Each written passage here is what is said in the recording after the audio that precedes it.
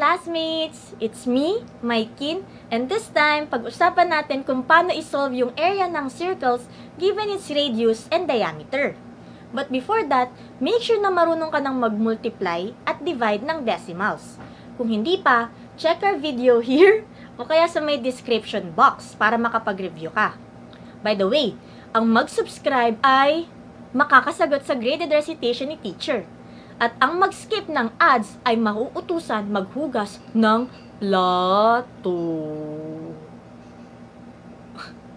Ready ka na? Tara, perfectin natin yung quiz mo.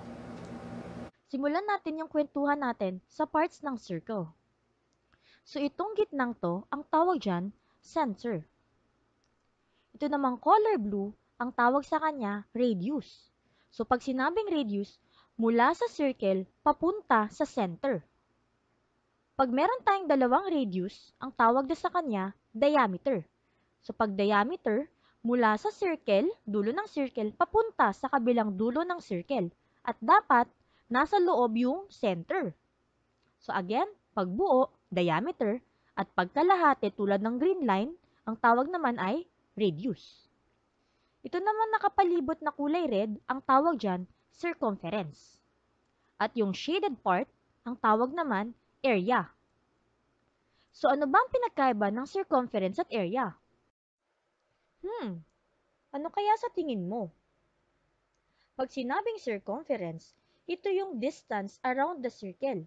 So yun yung palibot ng ating circle. At pag sinabi namang area, ito naman yung space occupied by the circle.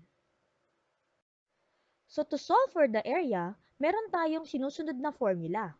At ito ay A equals pi r squared. Or area is equal to pi times radius times radius. Try natin. We have to find the area. And this time, we have to use pi equals 3.14. So tingnan natin tong given na circle. Ang radius niya ay 9 yards. So, ang formula natin ay A equals pi r squared. Or A equals pi times r times r. So, bring down natin yung A. Tapos yung pi natin, di ba, ang value niya ay 3.14. So, sulat natin dito, 3.14. And then, yung radius naman natin ay 9. So, sulat natin dito, 9 times 9. Next, bring down lang natin yung A. Tapos, yung 3.14. And then, multiply natin yung 9 times 9, which is 81. Sunod naman, multiply natin sila lahat. So, ang kakalabasan, 254.34. Tapos, wag kakalimutan, lagay natin yung unit of measurement. Since area to, yards times yards ay square yards. Kaya ang ating final answer ay 254 and 34 square yards. Woo! At ikaw ay tinamaan ng cursed kamote. Isa pa. Ngayon naman, ang radius ng ating circle ay 0.7 millimeters. So, tandaan, ang ating formula ay A equals pi r squared or A equals pi times r times r. So, tulad ng ginawa natin kanina, bring down A, then yung value ng pi ay 3.14. So, sulat natin siya dito. Then, ang radius naman natin ay 0.7. So, that's times 0.7 times 0.7. Then, bring down A, bring down 3.14, at multiply natin tong dalawang to.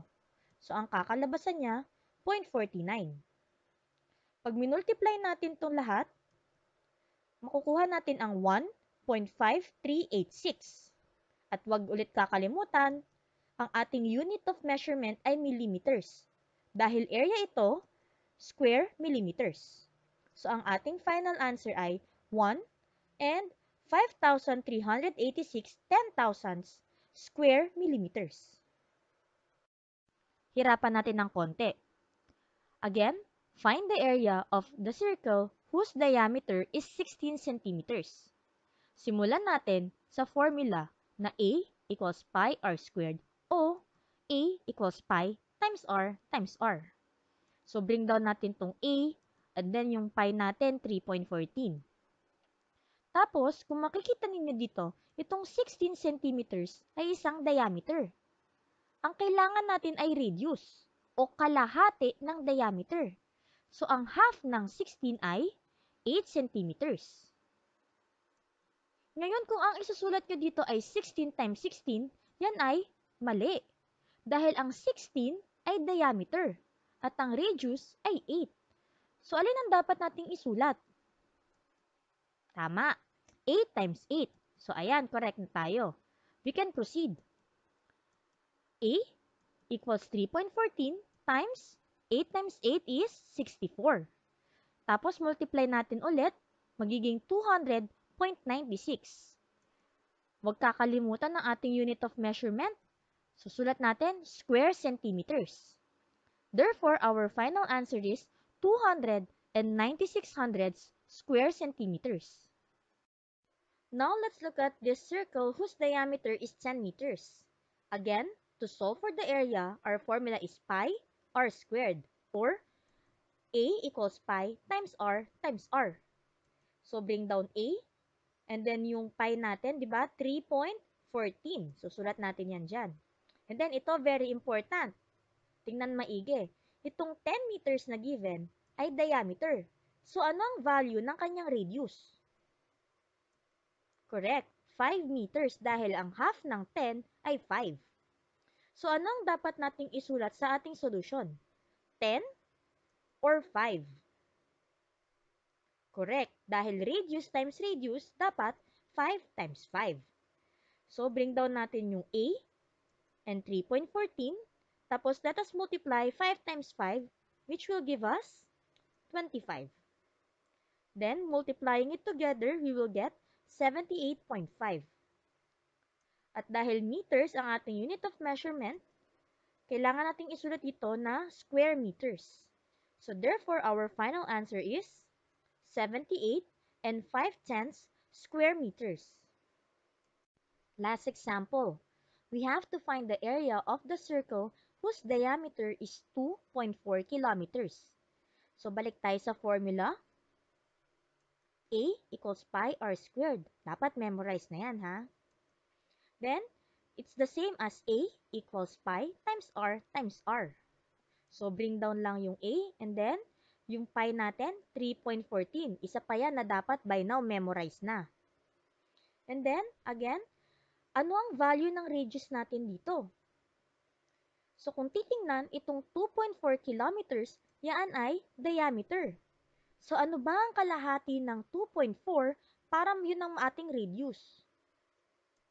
Tama, 1.2 kilometers. So, ang susulat ba natin ay 2.4 or 1.2?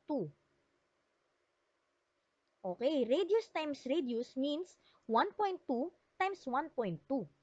So, ngayon, bring down lang natin yung A at yung 3.14, tapos multiply ulit natin itong 1.2 times 1.2. At makukuha natin ang 1.44. Multiply lang ulit. So, ang answer natin ay 4.5216. At ang unit of measurement ay kilometers. So, dapat isulat natin dito ay square kilometers. Therefore, our final answer is 4 and 5,216 10,000 square kilometers. Try it! Ngayon naman, you have to find the area of the circle whose radius is 14 meters. So, pwede mong i-pause tong video na to, tapos play mo ulit pagka i-check mo na yung sagot mo. Ready?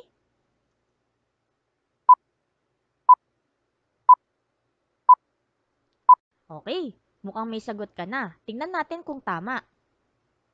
So, sisimulan natin with our formula. A equals pi r squared. And, equal lang siya sa A equals pi times r times r. So, bring down natin yung A at yung pi ay 3.14. Then, ang radius natin ay 14 meters. So, times 14 times 14. Then, bring down A and 3.14. Tapos, 14 times 14 is 196. Multiply natin ulit. So, that is 615.44. Tapos, yung ating unit of measurement ay M. Kaya ang answer ay square meters. So ang final answer ay 615 and 4400 square meters. Nakuha mo rin ba? Kung oo, ikaw ay amazing! One more. This time, you have to find the area of the circle whose diameter is 1.2 inches. So again, pwede mong i-pause tong video tapos play mo ulit pag meron ka ng sagot.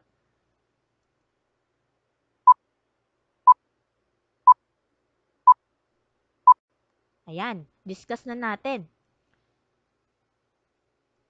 So, simulan natin sa formula na A equals pi r squared or A equals pi times r times r.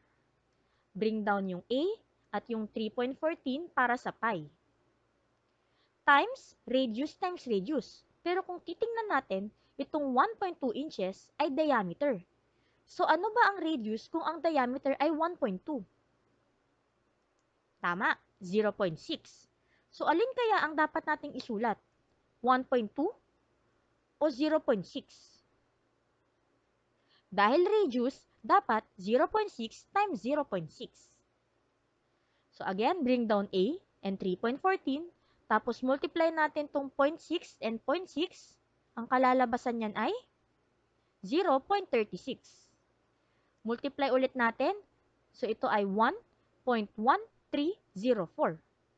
Huwag kakalimutan yung unit of measurement na inches. So lagyan natin dito ng square inches.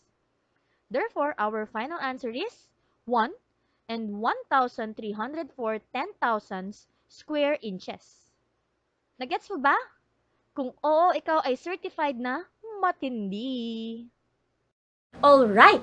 Sana marami ka natutunan today. Till next time, bye!